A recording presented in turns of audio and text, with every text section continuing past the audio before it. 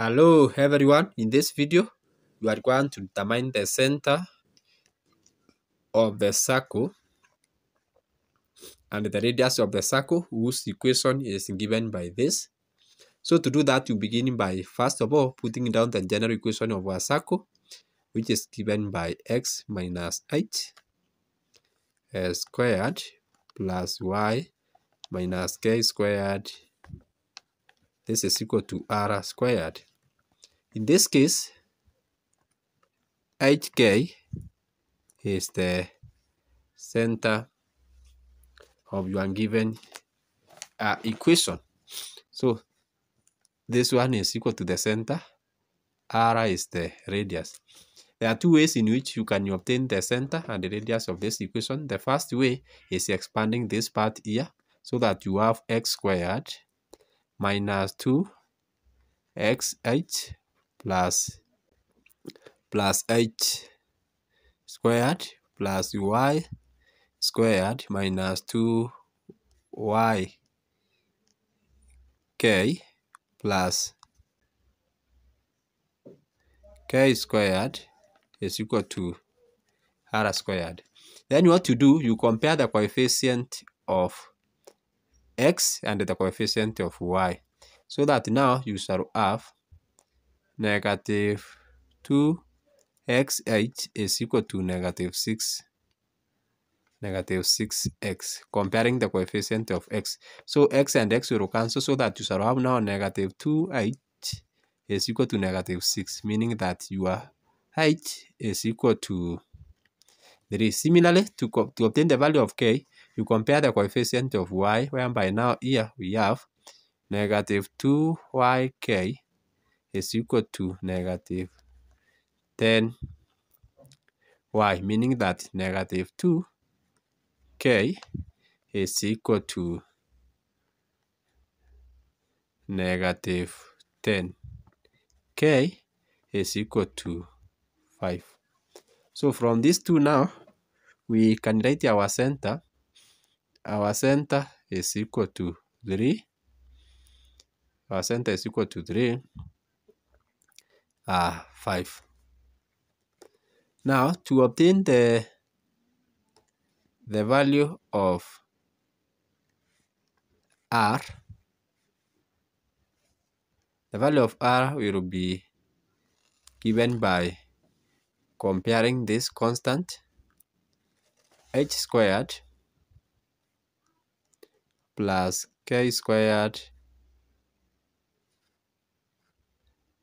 minus r squared will be equal to that.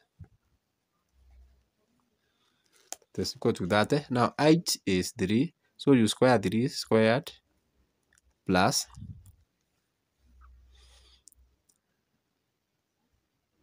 k is 5, so you have 5 squared minus r squared should give you that. So this is 9 plus 25 minus r squared is equal to that. So you have 9 plus 25 minus that is equal to r squared. This is 34 minus that, which is equal to r squared, meaning that 4 is equal to r squared. So your radius is equal to 2. That is one of the methods. Alternatively, you can decide from x squared minus 6x plus y squared minus 10y plus that is equal to 0. You can start by having x squared minus 6 squared plus y squared minus 10y is equal to negative that, taking that on the right hand side. Then you complete the square on the terms, on the x terms and on the y terms. So we complete square here on the x term, that is x squared minus 6x plus negative 6 over 2 squared plus y squared minus 10y plus negative 10 over 2 squared. This will be equal to negative 30 plus negative 6 over 2 squared plus negative 10 over 2 u square.